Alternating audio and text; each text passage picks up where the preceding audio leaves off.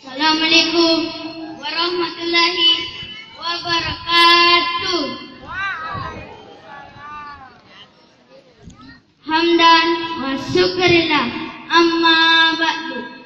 Bapak-bapak, ibu-ibu yang saya hormati, serta para dewan juri yang saya hormati pula. Pada malam hari ini saya akan bersiar Islam tentang hikmah puasa di bulan Ramadhan. Di dalam Al-Quran, surah Al-Baqarah ayat 183 dijelaskan, A'udzu billahi minasyaitonir rajim. Bismillahirrahmanirrahim. Ya ayyuhallazina amanu kutiba alaikumussyiyam kama kutiba alal ladzina min qablikum la'allakum tattaqun. Artinya, hai orang-orang yang beriman, diwajibkan atas kamu berpuasa sebagaimana diwajibkan atas orang-orang sebelum kamu, agar kamu bertakwa. Apa nantang? Apa nantang? Masih puasa? Alhamdulillah. Ketika kita berpuasa seperti ini, kita mendapatkan beberapa hikmah.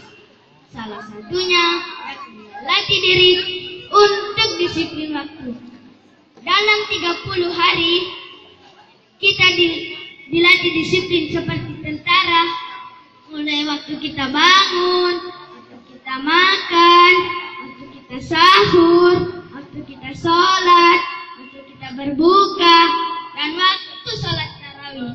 Kita lakukan sesuai waktunya. Bukankah itu disiplin waktu namanya? Ya, kita dilatih dengan sangat disiplin. Kecuali orang yang tidak mau ikut latihan.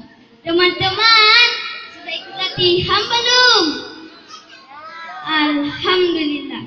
Hadirin yang dirahmati Allah Subhanahu wa Ta'ala, semoga kita dapat memaknai Ramadhan kali ini dengan puasa lahir batin, sehingga kita memperoleh ampunan, rahmat, dan kemenangan sebagaimana dijanjikan Allah Subhanahu wa Ta'ala, dan yang pasti menjadi hambanya yang bertakwa, insya Allah. Pergi ke pasar membeli ikan.